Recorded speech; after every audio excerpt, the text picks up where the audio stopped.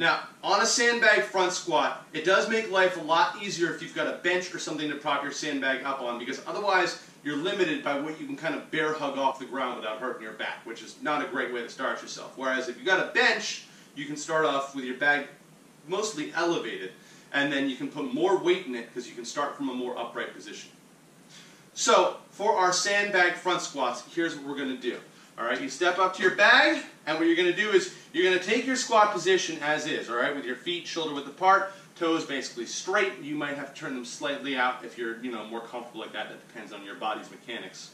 Alright, you're going to bend down, you're going to hug your sandbag, and you're going to stand up. You might want to take a step back or two from your bench, and then from there, it's like a regular front squat. All you're going to do is keep your weight on your heels, keep your body upright, engage that core. You're going to squat down, and come back up again. Alright, don't let your knees track inwards, don't let them wobble around as much as you can.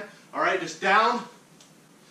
From the side, same deal. Alright, bend down, grab onto that bag, and here we go. You're going to step back and find your spot, keep your weight on your heels. Notice my back is straight, my core is engaged. I squat down, and squat back up again.